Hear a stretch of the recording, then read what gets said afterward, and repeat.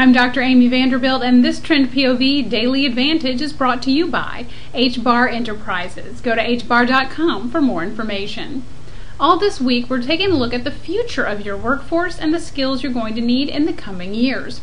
Mobile and digital skills will also be in high demand, but degree programs from these are far from coming along. So how do you get these skills? Today's tip is consider apprenticing with experts in the mobile and digital world to get those individual and interior skills that you're going to need to make this happen for your business.